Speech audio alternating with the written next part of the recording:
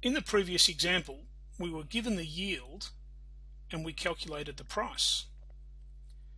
In practice, it usually happens the other way around. The yield is not something that's actually observable.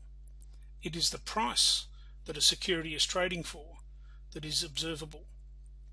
And so frequently we are given the price and we have to calculate the yield in order to compare the return that we would be getting compared to other investments. So if we start with the equation that we were just using,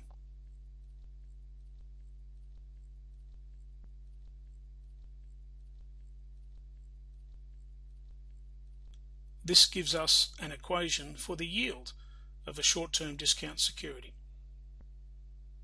This derivation is shown to you for information purposes only. You do not need to replicate a derivation such as this in this subject. Both of the formulas shown in yellow will be on your formula sheet.